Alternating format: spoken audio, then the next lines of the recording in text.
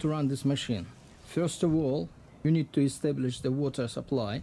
Here on the right hand side you've got water in, and here's at the bottom of the diesel separation column, here's water out. Just notice that all drain valves are open right now. Why I do it? I just running water through the machine and making sure that nothing is leaking. There's no water leakage anywhere, so everything's fine.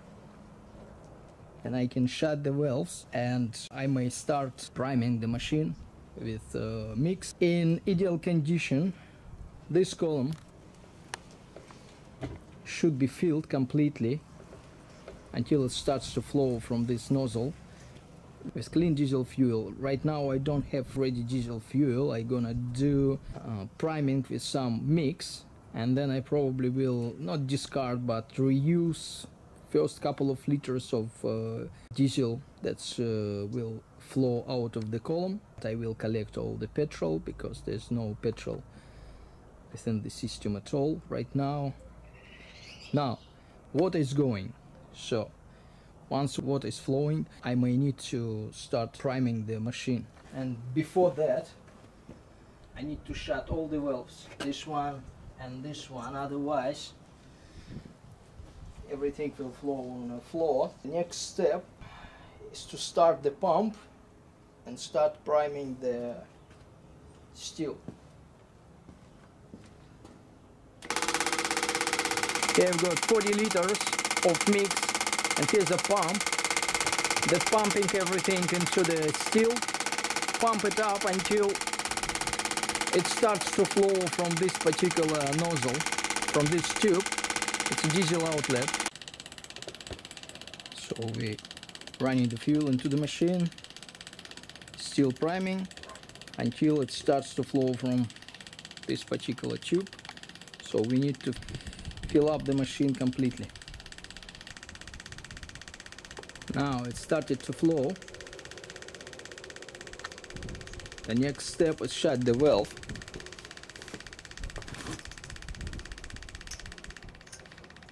Now valve is shut and it's time to connect the machine to the power supply. Power supply is on, 15 degrees outside, 15 degrees Celsius, and it's set at 160. That's connected.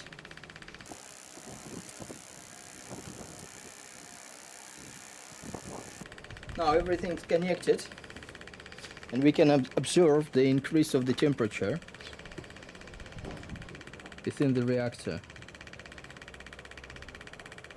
Our next step would be to wait until the machine gains approximately 110 degrees, and at that moment we can start to open the valve, the control valve, slowly, this one, and at the same time observing the temperature, making sure that it's not sagging down but still be steadily but very slow climbing up to 160, and then the regulator would do the job, switch on and switch off the heating elements and keep it at 160. At the same time we can try to increase the flow a little bit by making sure that we supply the maximum possible amount to the machine to take the advantage of the complete and fast separation of the fuel. So this particular unit should be capable to process up to 60 liters of mix per hour. Now it's 99, 100, so it's almost time to start. We can touch the column and see if it's getting hot, but be careful though. Yeah, the column is getting hot.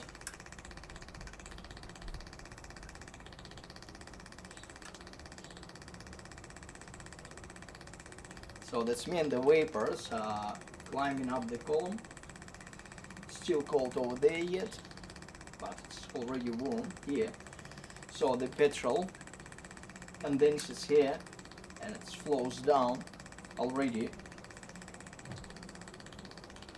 I will increase the operational temperature to 190. We'll open up the valve.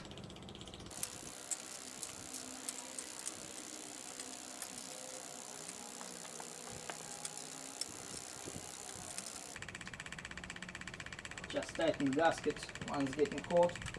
I've got a couple of drops of diesel over here. Now it smokes. So now we've got production of petrol.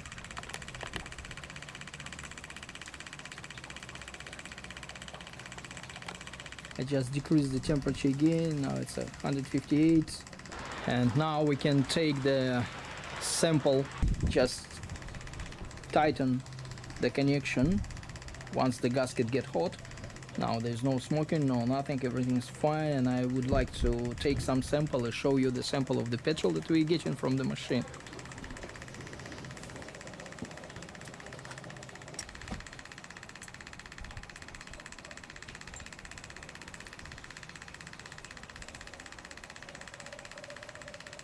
The first sample was a little bit yellowish due to first run of the machine.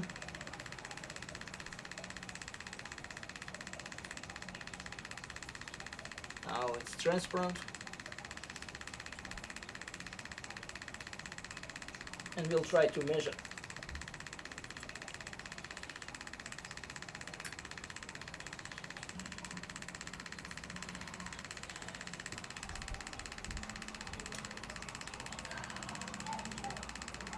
So it's not even flowing. It's going down and it's showing 98 octane right now.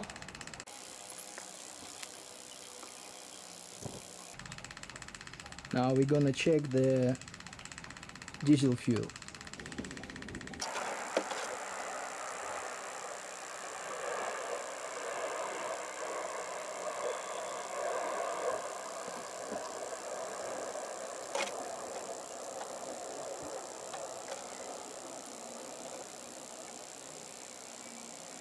The fuel is still hot, and we need to check its viscosity at 20 degrees Celsius, but right now it's about 35 degrees, so we'll wait until it's getting cooler and then we check the measurement.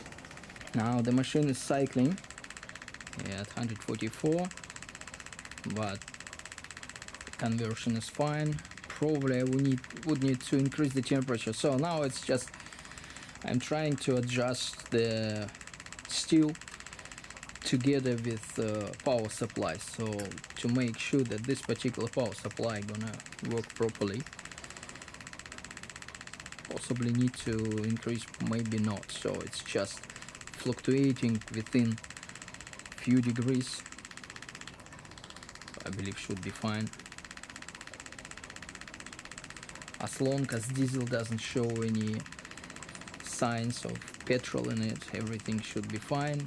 So, and petrol is absolutely transparent, quite good, and it shows good, correct viscosity. It's really thin. Yeah, so it fluctuates a little bit up and down. Should be fine.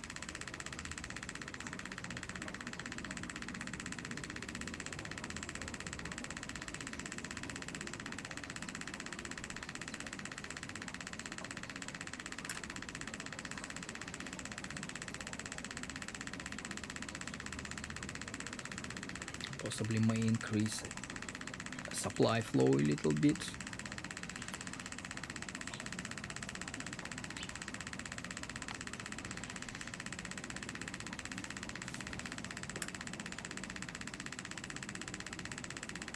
Now it sounds like we found an equilibrium between supply and temperature controller. The temperature controller still run away a little bit, so it's better rather than it would sag.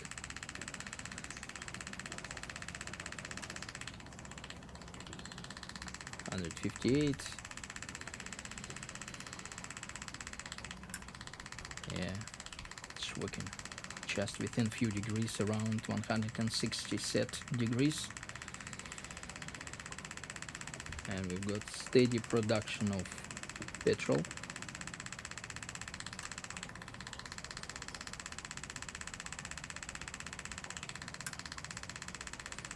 And steady production of diesel.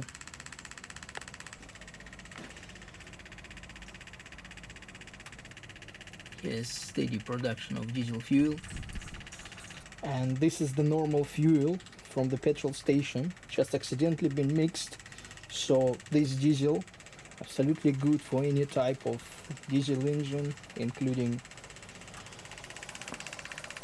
common rail one. So it's a petrol production.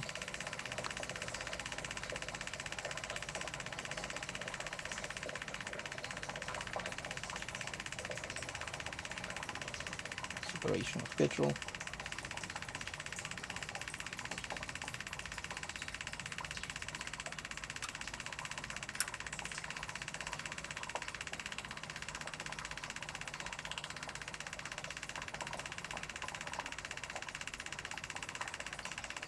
Okay, now I'm gonna take digital thermometer and check the temperature of the diesel. Now we've got it at 44 degrees, 45 almost. So we'll wait until it's 20 degrees Celsius and check the viscosity of the fuel. By now I may remove it and put it somewhere under the cover, under the roof, because there's a rain outside. Here's the petrol separation. Steady flow, steady good flow, and controller cycling around 160 degrees Celsius. May increase the flow a little bit again, because it sounds like it's a little bit running away, sort of inertia to keep it within, so I'll increase the flow. Keep this thing handy all the time. Just carry on the distillation, and it's New Zealand, weather is unpredictable. I just need to test this machine anyway, despite of rain. So I just cover it up on top a little bit, so it's definitely gonna be wet, but it's hot. It's temperature 155, 160. So our petrol and our diesel. Now we've got almost 20 degrees, it's 22, like 21.9. Finish the distillation before the complete processing of the fuel, of the mix I've got. Machine's working absolutely perfectly without any hiccups. So nothing is seeping from anywhere, no water leakages, no fuel leakage. It's good. Yeah, it's wet. I stopped the distillation, I don't want to risk it. To shut the machine down, all you need to do is switch off the electricity supply first of all, then shut supply of the fuel, and approximately in 5 minutes shut the water. And this is it.